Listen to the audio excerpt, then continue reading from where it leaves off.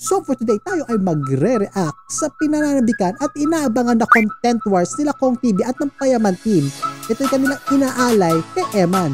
So ang lahat ng pikitain ng dalawang video ito ay mapupunta sa tatay ni Emman. So ano bang aabangan natin at sino ba ang maganda sa dalawang content na ito? So watch out, be ready, let's react.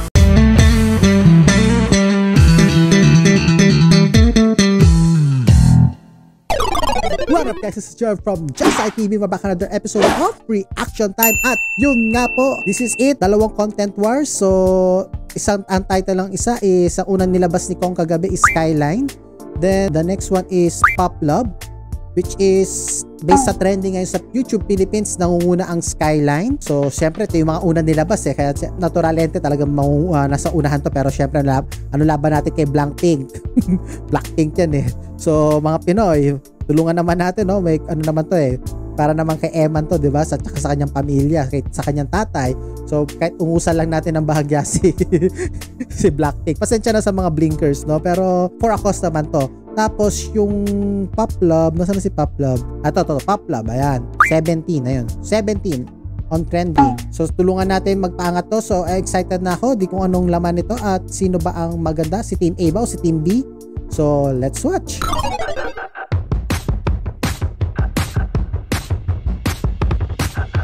Si Pau. Akala ko tayo hanggang huli. Hanggang dito na lang pala tayo. Hindi naman siguro. Ito ko yan? Yan? Bakit ganito? Kaya ko yan eh. Sino nagkamali? Pero ko yan? Hanggang dito na lang pala. Bakit kahit umiyak si Cong, ba't natatawa? Natatawa pa rin siya. Sayang ang mga oras nating dalawa at alaala. May luha pa eh. Pero kaya ko din yun. Tinurog mo ko ngayong araw. Pero yung mga drama-drama. Pero kaya ko yan. Akala ko pagkabubuhay tayo. So I think pinapanood nila yung content ni Emman.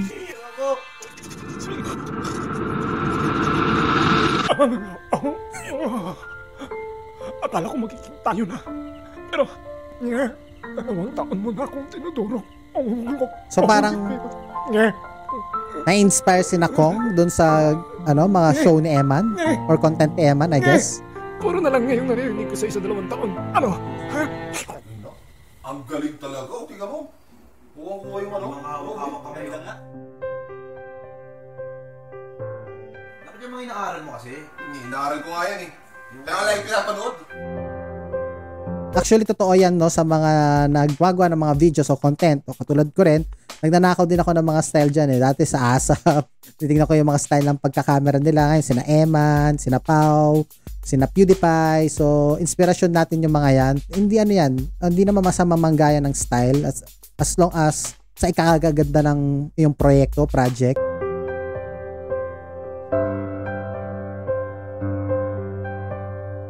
Mali pa kayo, inaaral mo. Dapat hindi yan yung pinag-aaral mo. Dami yan ang sinasabi. Ano ba? Mali yung pinag-aaral mo. Mukha bang Korea yan? Tingnan mo yung puno. Wala. Hindi yan pang Korea yung puno na yan. Yan, ikaw mga maigi oh. Ang puno sa Korea. Ikaw pakilagay mo kayo. Yung puno sa Korea, tingnan mo maigi pre. Hindi ganyan yung puno sa Korea. Kulay Kasi brown. diretso ang ganda, tapos yung dalawang ano. Oo. Eh yung bida pa nga, parang hindi nga taga-Korea eh. Matigil na nga. Yan. Ano, basher? Kaya ko din yan eh. Siguro parang may basher nga style. Actually, sa lahat naman yata.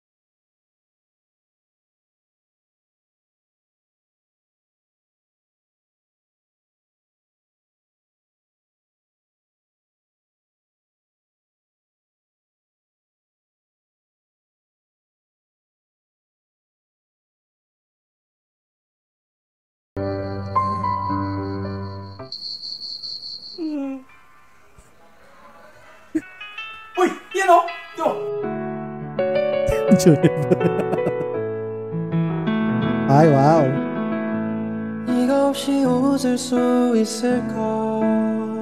Korean style talaga eh. 생각만 해도 눈물이 나 힘든 시간 날 지켜준 사람 이제는 내가 그댈 지킬 테니 Ganyan mga ganyang hawakan? Yakapan? Yan ang gusto ko eh. Gusto mo yan? Gusto ko yan. Ayaw mo yan? Gusto mo yan? Gusto ko yan. Ako din yan.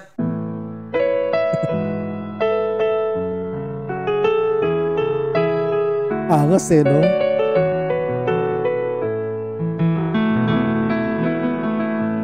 네가 없이 웃을 수 있을까 Actually, mahilig kayo mga ganyan na ano eh. Yung mga Korean style. 생각만 해도 눈물이 Yung mga 나 matatagal na pitigan tapos may soundtrack ng kanilang tugtugan. 힘든 시간 날 지켜준 사람 이제는 내가 그댈 지킬 테니 너의 품은 항상 따뜻해 Parang totoong sampal yun. Loko ng TV. Maganda. Yan ang legitness, pare. Yan ang hindi ko natutukan. Yan ang di ko kaya. Oo. Kaya ko yan eh. Kaya mo yan? Sobrang kaya ko yan. Ako, duda ako kasi alam ko makaka-copyright tayo dyan.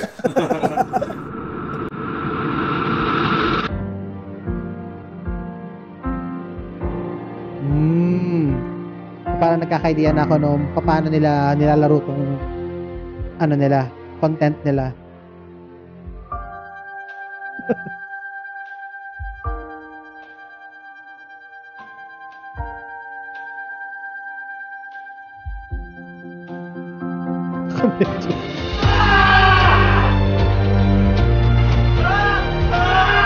Bakuran lang nila to.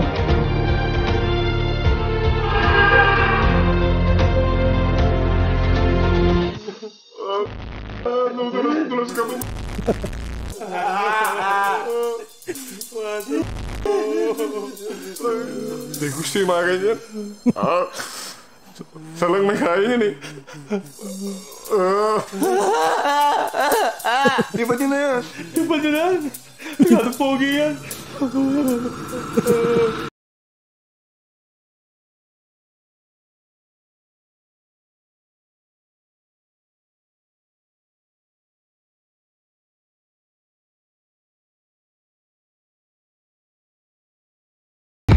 Kalahin mo yung mga yan, no? Payaman na mga yan. Sabay-sabay pa umangat yung ulo. Parang mga kipap-kipapan. Parang ang babaho eh. Mga tinginan, akala mo Akala mo kapogi yan eh. kapogi talaga eh, no? Akala mo ang gagwapo. Ngitiyan sila, oh. Oy, approve sila sa isa't isa.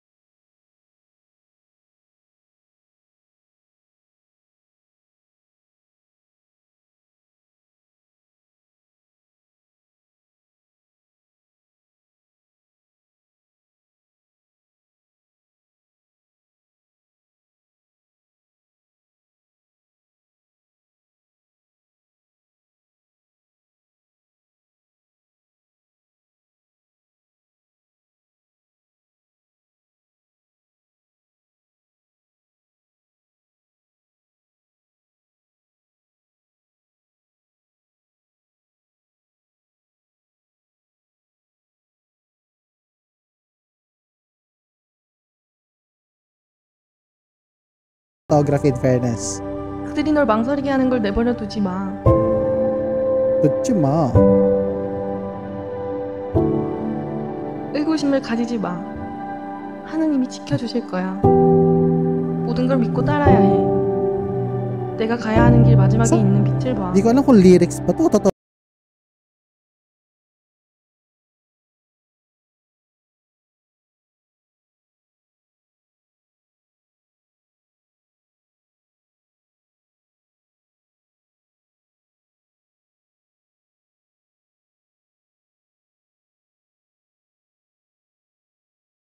Sa Tagaytay yata to eh.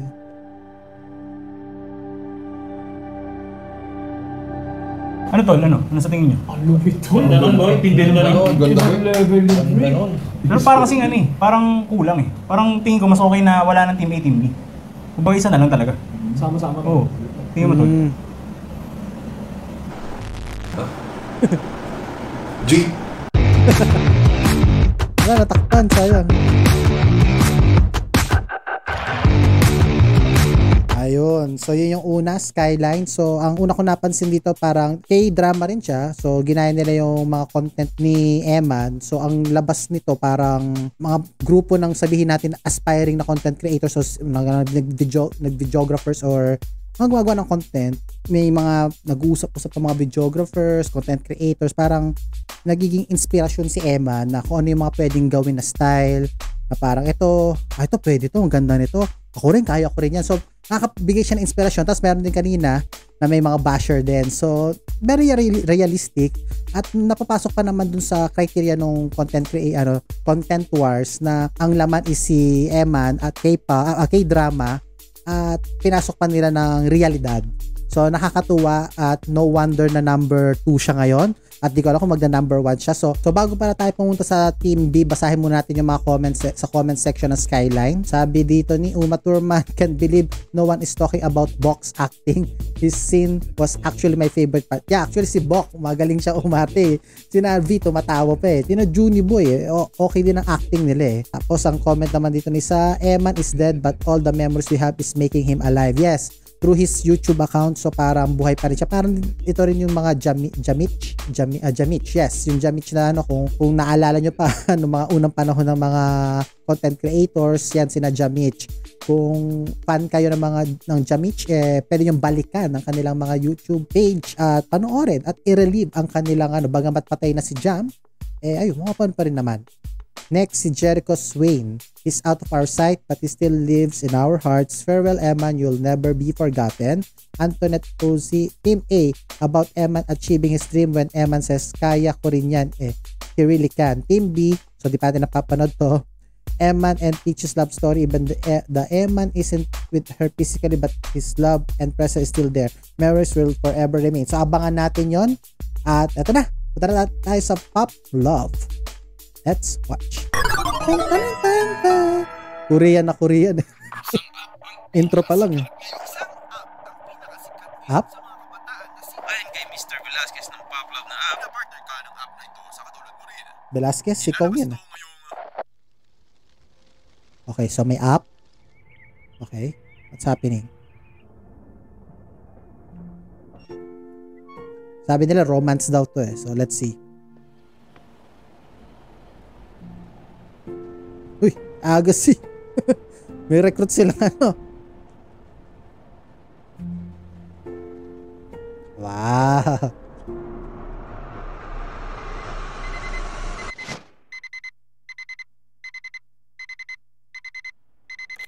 Alam mo, nakaka-relate yung bagay niyo. Yung ang ganda-ganda ng panaginip mo tapos biglang, panaginip lang pala.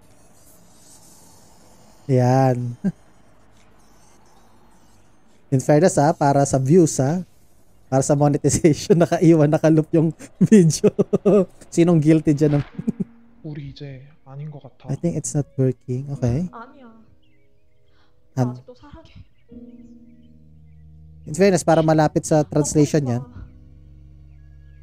아니야. 안녕. 끝났어. 내가 또 잘할게. 제발 나 버리지 마. 제발. 나 떠나지 마 제발. Mukhang totoo naman yung translation. So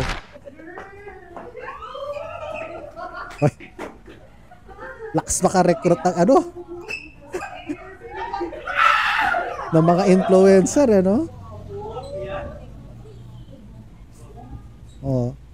imo siya.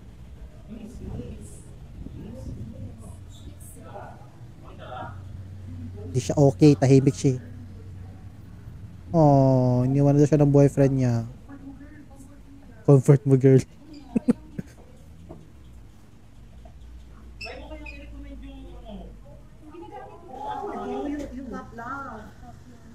Tapla. Ganyan na ganyan. Alam ko, parang naalala ko nung ginamit ko yung ano yun? Yung may pa-swipe na ganyan. Try ko rin yan testing lang. Mga ganyan style ng app.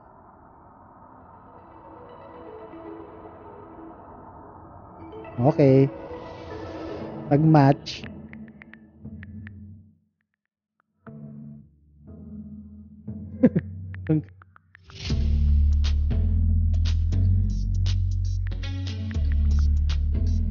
Okay, wait lang.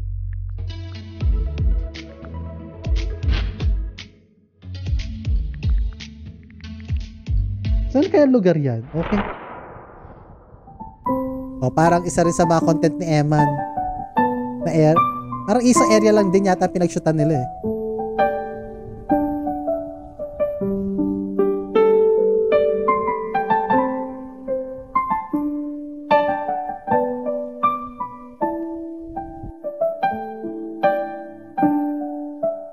Maganda rin pumunta sa area na yan. Sa kaya yan? Tagaytay? O sa may Rizal? Comment down below kung alam nyo kung saan yan ha.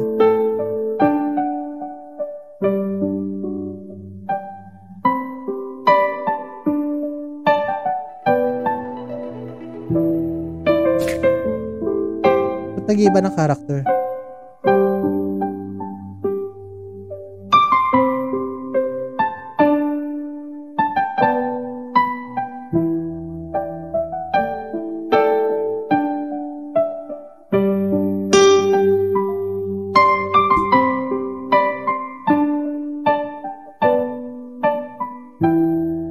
Familiar sa akin.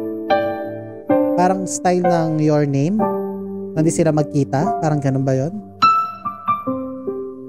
Oh, yan. Parang Your Name. Hindi ako nagkakamali. Oh, diba? Hindi sila magkita. 팝 러브는 무에서 유를 창조하고 있습니다. 전국의 팝 러브 사용자 수가 60% 증가하고 있습니다. 팝 러브는 이 세대의 개인 체인저입니다. Okay.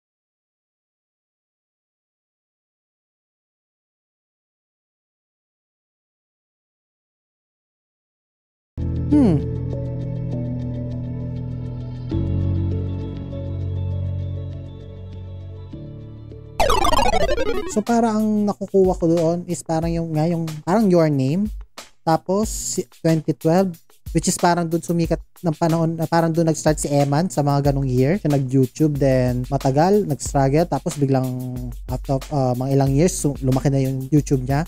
So parang gano'n yung nakikita ko. May Korean touch din siya, and okay naman. Pero for me, personally, parang mas medyo na-confuse lang ako ng bagay, di ko lang alam. Mas na-gets ko ng bahagya si Team A, tina Cong. Mas feel ko yung part nung kanila. Pero maganda rin tong Pop Love. Then nakita rin dito yung transition ni Emman as a content creator, paano sumikat nga yung channel niya. Tapos parang may love nga na siguro ng kanyang girlfriend. Pero naku-confuse na ako, pero parang ganun lang una kong pick up. Siguro pag pinanood ko pa ulit, makukuha ko yung ano niya. So basahin natin yung mga comment section kung ano masabi nila para naman makanakaw tayo ng idea. Okay, unang comment dito, I think Aga is just product of Eunice's imagination since she dreamt of him at the beginning of the video. Kumbaga, the image of an ideal guy for her is Aga. So while using the app and while hindi pa niya nakikita yung ka-chat niya, si Aga ang nakastuck in her mind. But in reality, si Dudut talaga ang kausap niya. But it doesn't answer the fact na hindi sila nagkita.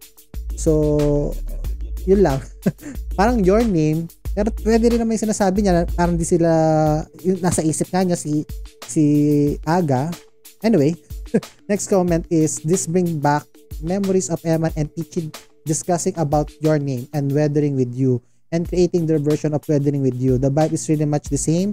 Sobrang angas, napakalupit from the start to finish. Lutang na lutang yung acting na parang sangkat tutak na workshopan yung dinaanan. Sobrang natural, hands down. Well, in fairness sa acting, in terms of acting, mas magaling sila. Medyo walang parang tumatawa, mas seryoso. Parang sa akin, mas okay na okay yung sa acting sa acting part yung Team B. Next, Baby Molly. From the start pa lang, I'm really rooting for Team B. I know andun ang mga OGs sa Team A plus si Sapagan. Siyempre, alam naman natin gaano sila kagaling pero inaabangan ko talaga paano itatawid lang to ng Team B at alam ko din Kevin yan eh. Okay? Tapos si Kate Braga, your story niya parang sa anime na Your Name. Ang galing. Yun nga. So yun. So medyo na-confuse lang ako ng bagya pero in terms of cinematic, maganda. Yung acting, magaling din. Tapos yun nga. And I think favorite yata ni Emman yung Your Name if I'm not mistaken. Napanood ko yun sa Q&A before. Nakalimutan ko na kung napanood. Basta napanood ko yung Q&A na yun. And ayun. So guys, ano sa tingin nyo? Kung sino mas maganda? Sino nanalo sa inyong paningin? Si Team A ba? Sina Cong TV? O sa Team B? Sina Kevin? At sina Eunice. Tingnan nyo na lang. At panoorin nyo. Nasa description down below ang mga links. At comment down kayo guys kung sino sa tingin nyo ang nanalo. At paki-explain din sa akin yung team, sa Team B, yung sa Pop Love. Medyo na, lang ako, nako-confuse pa ako dun sa bandang part na di sila nagkita. Parang Your Name nga eh. Parang ganun siguro. Pero, ayun, yun lang yung nag-gets ko. Pero in terms of Team A ako. Hindi naman dahil nandun yung mga pro pero mas nakita ko yung reality sa kanila na parang paano nag-start si Emman. So mas na-touch ako doon. So that's it for our episode guys. Don't forget to like, comment, and subscribe. I-share nyo yung video at i-click ang notification bell para updated kayo sa latest happenings. So again, see you next time. Ingatan po kayo yung gusto nyo pagawa and God bless. Bye-bye. Hey do, bye-bye.